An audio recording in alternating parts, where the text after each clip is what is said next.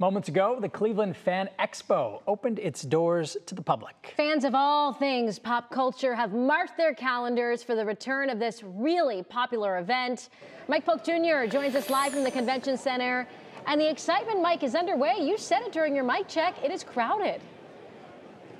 Guys, it's nuts here already. I mean, Fan Expo is always a big deal in Cleveland, but we've got a big crowd here early on a Friday. We got swords for sale behind me. Obviously, we have a lot of katanas. We have a stormtrooper right here. And thankfully, I have a special person right here who's going to help explain all of this to me because, honestly, some of this I have a hard time wrapping my head around. And I think some of our viewers might as well. Explain, Jerry, as the VP of the Fan Expo, why don't you explain to us what exactly I'm at here?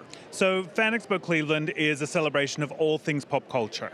Whether you love sci-fi, anime, gaming, horror, and of course comics, where a lot of this started, this is the place where you can come and celebrate it all under one roof. We have big celebrities coming into town this weekend, heaps of shopping, lots of artists, lots of vendors that you can buy and build your collection from, and hours of programming for the whole family. Now, I heard a birdie tell me that you have all 4 hobbits here. Is that true? We do have all 4 hobbits that will be appearing live on stage tomorrow, Saturday night, which is really exciting. I mean, a huge deal. It is. With working actors like this and schedules, crazy schedules, to get them all here together in Cleveland. We've had them together before in a couple of other cities, and it is a raucous night. Academy Award winning film, by the way, just so you know. And everybody here seems to be having a nice time, and they are very diverse, and by that I mean they're people of all different fanhoods.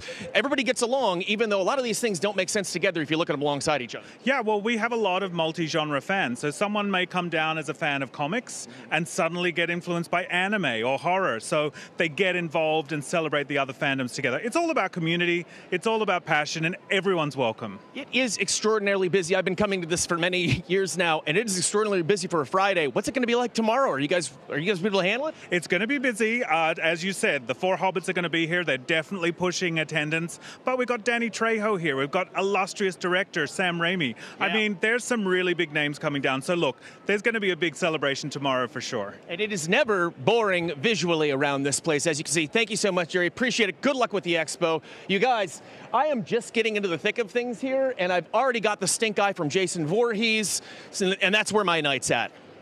Wow. I mean, there is a lot to see there, though. Enjoy it, Mike. Yeah, and be careful I will. walking How can backwards. you not? How can you? Oh, yeah, that's what I was Say hi saying. to Frodo for us. How Neville cute. Longbottom, I also heard, was going to be there. Awesome stuff, Mike Polk. Thank you so much.